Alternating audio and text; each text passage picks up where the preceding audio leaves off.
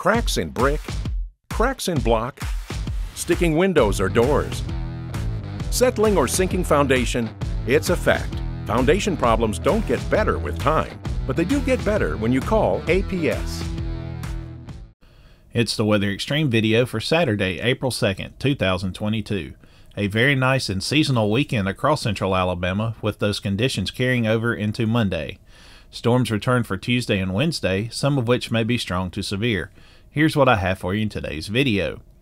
A trough with an associated cold front will move across the area today, which will bring an increase to cloud cover during the morning, but skies will become sunny during the afternoon hours.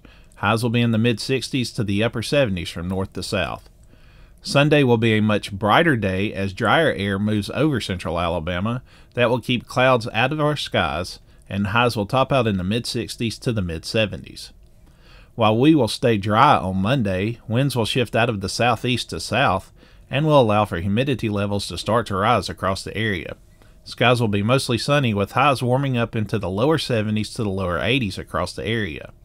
A warm front will move rapidly northward across the area during the late night and through the overnight hours.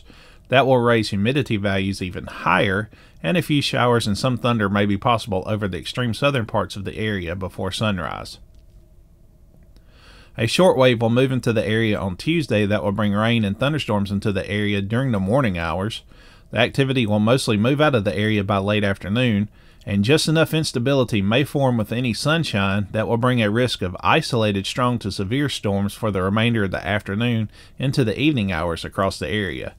The Storm Prediction Center has a 15% probability for severe storms, or a slight risk, up on Tuesday for most locations in north central Alabama, except for the extreme northern and northwestern parts of the area.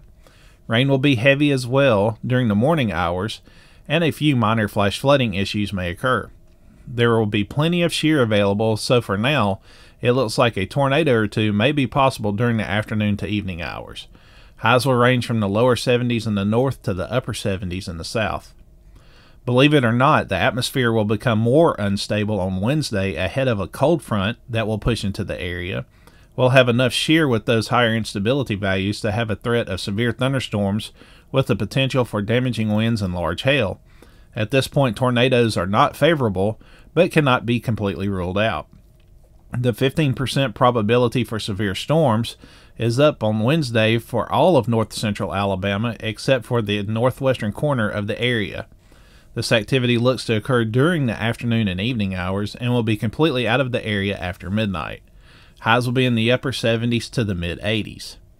A good bit of sunshine and drier weather makes a return to the area on Thursday, as we'll have mostly sunny skies. Highs will be in the mid-60s to the mid-70s. Friday will be a mainly sunny day with cooler temperatures, highs in the upper 50s to the upper 60s. That will do it for today's video. We'll have notes on the blog throughout the day. Bill Murray fans can rejoice because he will have your next video on Sunday morning. I'm meteorologist Scott Martin. Have a great day, stay safe, and God bless.